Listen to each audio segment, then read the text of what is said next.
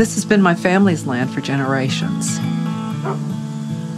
I'm out there walking on the land. I try to do it every morning. My mind is wandering. I'm watching the dogs. And I feel so connected. I think about my grandfather and his connection to the land. Ranching is hard work. This land is hard. It's not something that I have found the next generation wants. I wanted to get away. I wanted to leave this place, and I did. And I saw the world, and I came back, and I'm happy I did. I didn't come back here to get rich. I knew that it was a hard scrabble living here. I came back to get to know the land. I want to be able to teach people to connect to the wild. The valley is growing very fast rates. We're facing the pressure to subdivide. I mean, that's where the money is.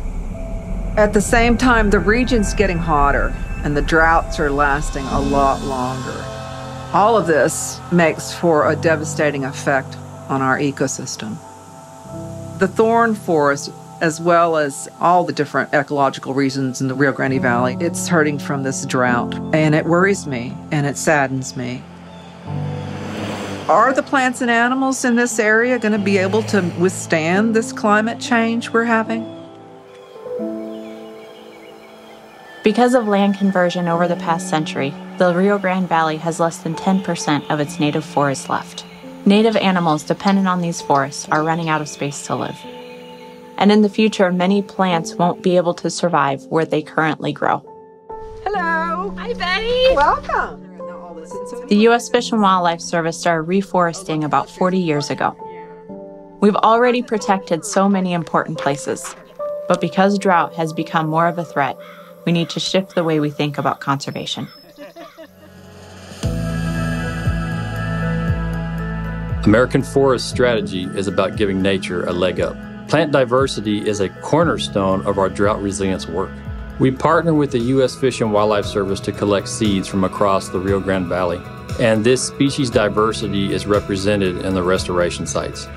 Some of these plants may have genes that allow them to better handle high heat or extreme drought. In a single restoration, we plant over 30 species. We plant more densely to create habitat more quickly for dependent species, but also to keep the invasives at bay. Shelter tubes are also important because they protect seedlings from herbivores early on in their growth, and they also provide seedlings with adequate soil moisture. Right now, our strategy is in its pilot phase.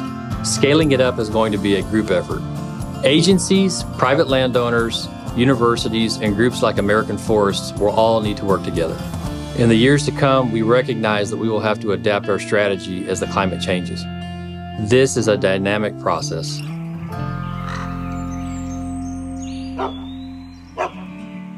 I can see a time when land restoration is as vital to our economy as urbanizing.